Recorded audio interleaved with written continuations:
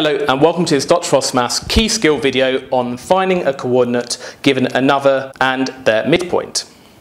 So let's examine this scenario. We've got some points here, A, 3, 9. And then we've got another point, M, which is 7, 8. Let's just say it was over here. And we're told that M is the midpoint of AB. So if we've got a point here, B, which we need to find the coordinate of, and we have this line segment connecting AB. Remember that a line segment is just a finitely long line, so it doesn't go on forever. It just connects 2 points. We've got this midpoint here, 7, 8, and we need to find the coordinate of B. Now, you can use a formula type approach here, but I just like to use common sense. Now, let's look at the x values. This x value here is 3. This x value here is 7.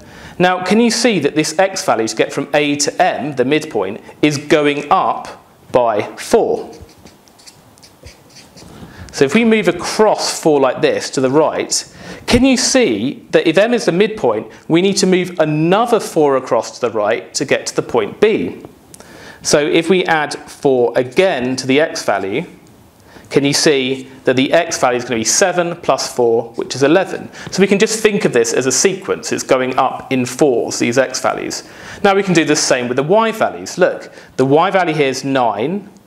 Then the y value went down by 1. So it went down by 1 to get here. Then we just need to go down by 1 again to get to B. So 8, if you subtract 1, is going to be the 7.